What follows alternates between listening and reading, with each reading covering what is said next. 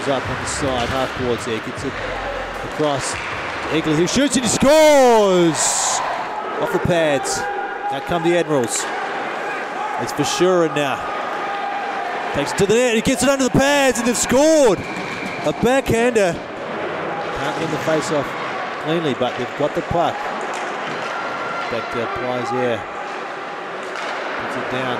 Or takes a shot. It's loose and it's in! Henderson creates some space, looks across, the man there, he shoots and he scores. What a great goal! Sniped that one. Fighting for it. Looks like the loose puck and he flips it up to Baker Connell. Baker Connell, he might have a chance here, but great read by Parry, and Baker Connell shoots with the net empty. Here come the Admirals. Getting through the couple of checks and he's free, and it's going to be a fantastic save, huge save by Easterbrook. Sean Harrison, another ex-Dunedin player. Sean Harrison working away again, and there's a rebound in front. And the Admirals have tied it up. Off the legs and drops down for the Admirals. Here comes Alice. Takes a slap shot, scores! What a goal! It sends the drink bottle flying.